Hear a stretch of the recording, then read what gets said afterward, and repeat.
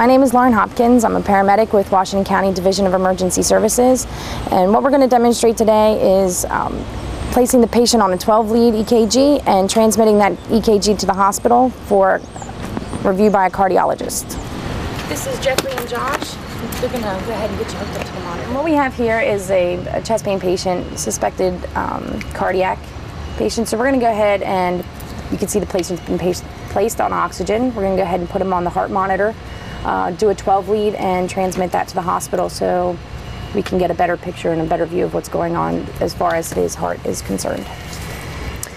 Josh is placing the limb leads right now, up on the shoulders, down on the legs.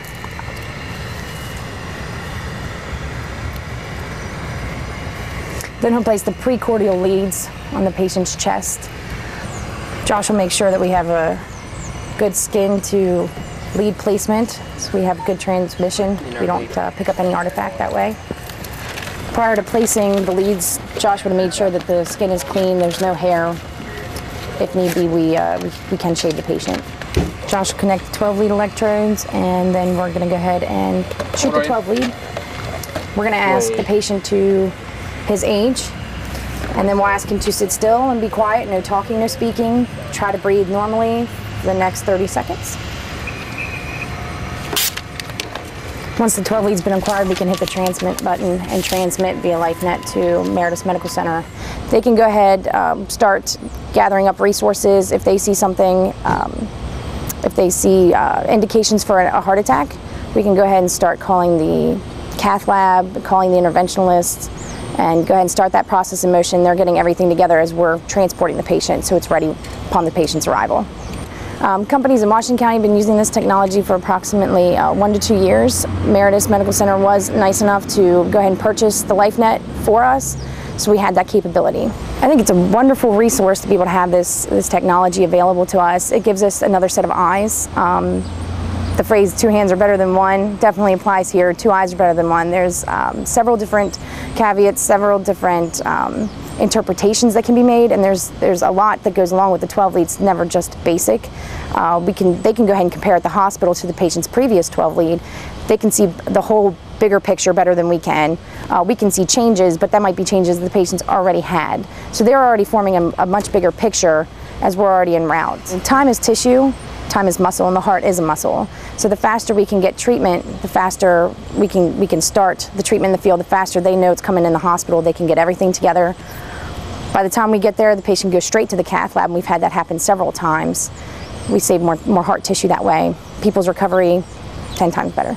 My name is Brett Kane, the Administrative Director of Cardiovascular Services here at Meritus Medical Center, and currently we're in our outpatient recovery area where we end up taking a lot of our cath lab patients for recovery. And as you've known and heard that always time is muscle, as we refer to in the healthcare field, every minute counts. So the sooner that we can get the transmission, the sooner that we can know that a patient is indeed having this type of heart attack, the sooner we can get them into the cath lab and get their artery opened up again and literally save their lives.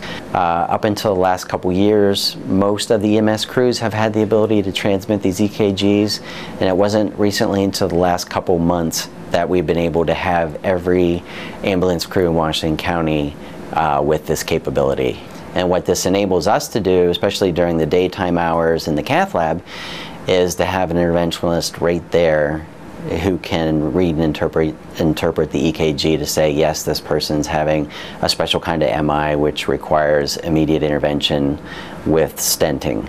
A stent is, and I have a three-dimensional view, it's a wire mesh. This is much larger in size, but this is actually what we use to teach patients about cardiac stents. And what it does is basically it goes inside the vessel where your blockage is, and really it's much more compressed than on the end of a balloon.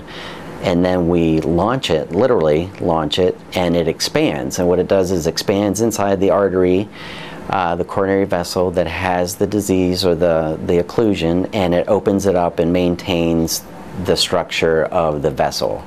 So just like a chain link fence or a support structure when you're building a house, doing all the framing part, this is actually like a miniature frame for your coronary artery vessels. So now we have the ability with these field transmission EKGs, we've had door-to-balloon times as low as 20 minutes. So from the time EMS arrives at the scene, hooks the patient up to a monitor, they're brought to the cath lab, and we have already put the stent in and reperfused them within 20 minutes. And that is an amazing feat. You're watching Your Health Matters, brought to you by Emeritus Health. We'll be right back.